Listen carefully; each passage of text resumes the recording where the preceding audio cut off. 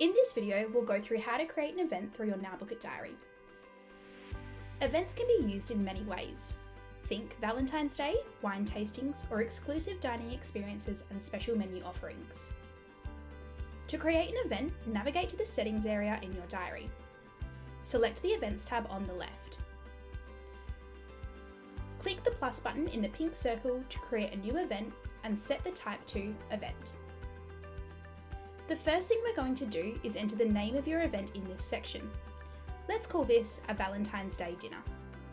Under the widget description, enter the details of the event that you want customers to see. This could be romantic 3-course dinner for 2 to celebrate Valentine's Day. You can use run sheet notes to enter details intended for venue staff. These notes will appear in the daily notes section on your diary, as well as on your run sheet view.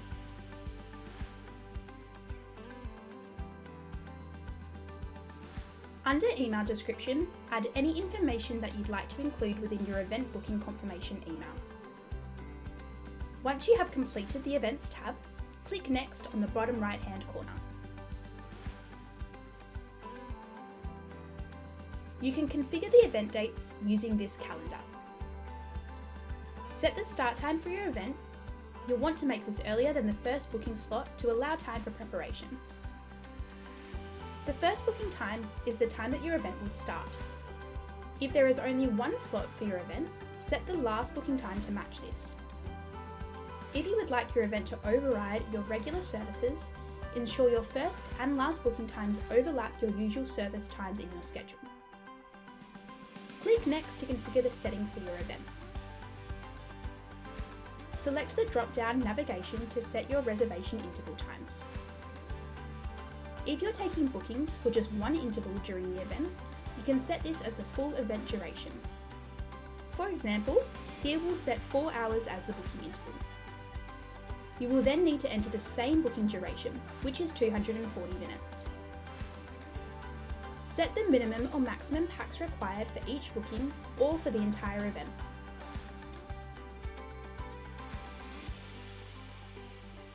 If you have multiple booking intervals for the event, enable custom packs to configure them.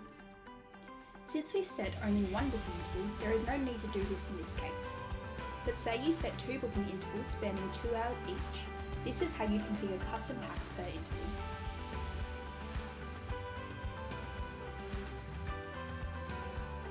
Turn this toggle on to ensure the event will be visible on the booking widget.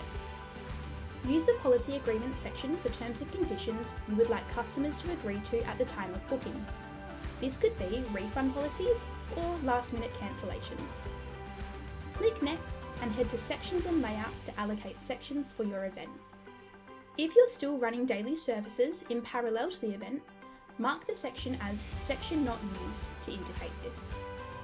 Or you can simply close a section for the event period to restrict bookings being made.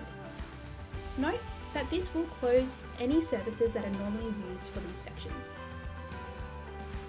Attach a payment type to your event and specify the price per packs or booking.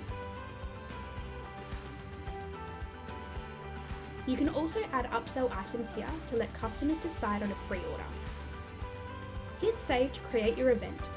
You can then click back into the event and go straight to the Payments and Booking Options tab to see your unique page URL that has been created.